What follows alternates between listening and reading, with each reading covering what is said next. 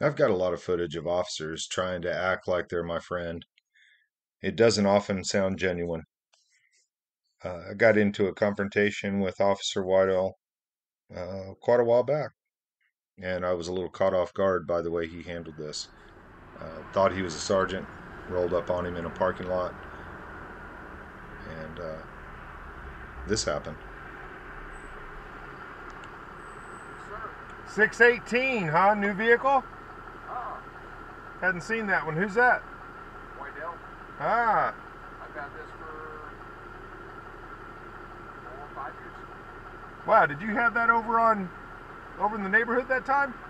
Over by your place? Yeah. I guess I don't remember the number. Hang on, let me turn this down on my ear. That's all right. Do what? I thought you was a sarge. Nope, I'm not.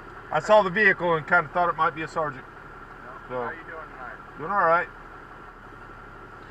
All right. Well, I'm gonna get out of here, man. I appreciate you not holding a grudge. Oh, I'm sorry if I upset you that day. Take care.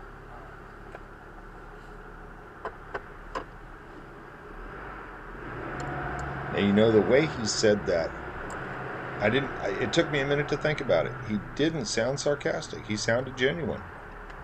And it took me a minute turning the corner here. Got to thinking about it. I was pretty impressed. But when I turn the corner, I see him about to pull out, so I decide to stop. And this even gets better. I want to thank Matt for how he handled this and the words he said. I appreciate officers that try to do better. Hey, man. Do you know how important what you just said is? What I say? It was a nothing statement to you, but it means a lot to us. When you said, "I'm sorry if I upset you," you didn't take responsibility for anything. Honestly,